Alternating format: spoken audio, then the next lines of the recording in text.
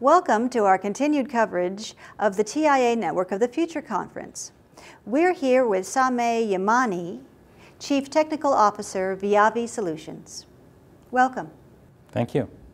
Let's talk about 5G today.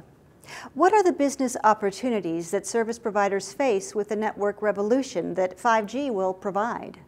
Well, the main thing that 5G is going to provide service provider, you're right, it's a revolution that's going to, add more flexibility in the way they deliver services. And this flexibility is going to open a huge amount of business opportunities in different verticals. We already talking about connected cars. We're talking about healthcare solution that's going to require different characteristics from the network. We're talking about emergency services that you're going to have to deploy and have a quick latency, high bandwidth.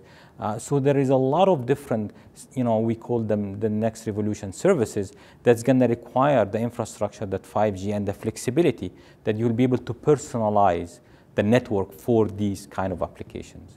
What will this 5G network look like?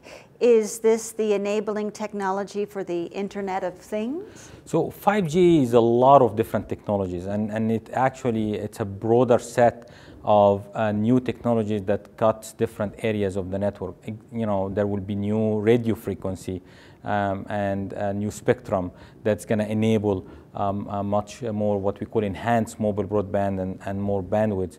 There is also a new technology that's going to require the functionality to be able to be designed for specific verticals, which what we call network slicing. So you'll be able to slice the network.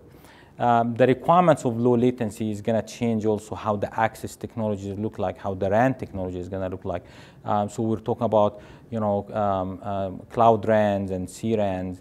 And then also the transport technology is going to be able to be programmable as well. So we're talking about different kind of what we call, traditionally we had front haul and back haul, now it's cross haul or X haul that's going to be connecting the network. And of course, virtualization of the entire resources of the network as well. Will the model for assuring the performance of the network change with 5G? Absolutely. In fact, there is a culture change as well that is required for the assurance and test and measurement. Traditionally, you design the network, you deploy the network, you try to optimize it, and then you try to manage it and assure it. Well, with the network being able to be delivered in minutes, right? You're going to have to design it, automatically design it. That requires a lot of the understanding of the analytics of the network that happens at the beginning. So assurance now is going to become part of the core of the design of the network. I call it more of the brain of the network, actually. And then you have to orchestrate these kind of measurements and test and measurements agents across the entire network. So if you create a slice that is going to require low latency and high bandwidth, you have to be able to also deploy automatically the system that's going to measure that and make sure that the feedback loop is happening in this way. So that's how the assurance system is going to now become an integral part of the entire network delivery as well. Thanks so much for being with us today. You're welcome. Thank you very much.